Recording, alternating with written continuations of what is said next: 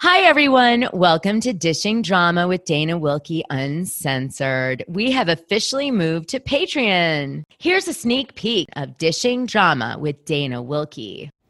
Welcome back, you guys, to part 2 of Mathew Perry. We're doing a dive, really, of all of his Batman references in this part of the show so that you guys could clearly understand what his intention was when he was posting at the end of his life about Batman and also Mattman. And what's wild about it is at the end, you're not only going to get what he was talking about, but you're also going to get this bigger spiritual meaning out of it because of what ends up happening to Mathew Perry and the fact that it's so almost, I want to say, like godlike, that his last post is the hot tub and then he dies in the hot tub just a few days later. It just is all very kismic, and just knowing how spiritual Mathew Perry is by the end, you're going to see, of the show today, it's almost like a last wink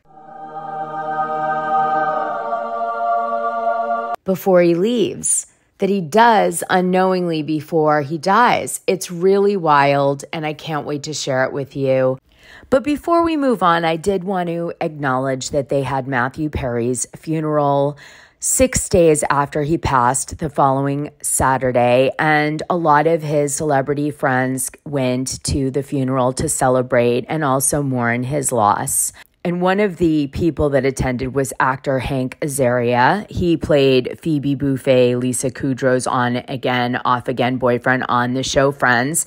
And he had this to say about the funeral. He said, "I was at the funeral last weekend. You know, sad. He was a hilarious man, so we would sort of be alternatively laughing and crying, remembering him. We've all had people we've lost. The world really lost him. In a way, it's nice to have the world sort of sharing with you." So that was nice. Now, they did play a song at the funeral that was Peter Gabriel and Kate Bush's "Don't Give Up" song. And I wanted to let you know that the reason they played that song at his funeral was it was actually Mathew Perry's favorite song. Now, I had some major loss this week. As you guys know, my dog Buffy passed away, and I did a 20-minute dedication to the whole experience of what I went through with my dog. And I did get some winks that were pretty astonishing after my dog died, which I shared in my confessional video yesterday in the Patreon, like the first 20 minutes of it.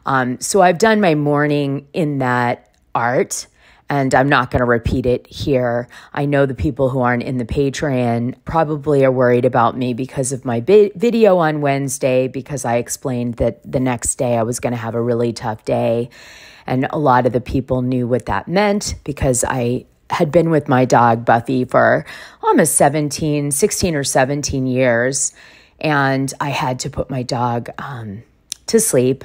But I got some winks from the other side, and I thought, gee, this is so weird. I'm doing this show because I never talk about this kind of thing. And I don't know, the fact that my theme of last week and this week's show was Mathew Perry's sort of winks to us. And I spent a lot of time on this show and then simultaneously went through the loss of my companion for 16 years.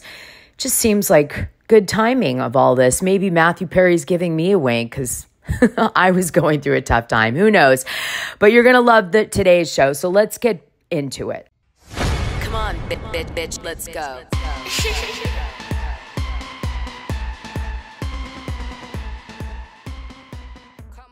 Now, Mathew Perry has shout-outs in his book to Batman, which is how I was able to piece it together, what he was doing on his Instagram feed, and also get to the final message, which I'm going to share with you.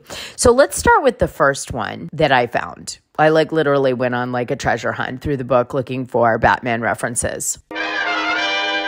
For the full scoop, join the Dishing Drama Dana Patreon. The link is in this audio description. It's only $6 a month, and you'll get the best information and tea about the things you care about, and even the things you don't know you care about. What are you waiting for?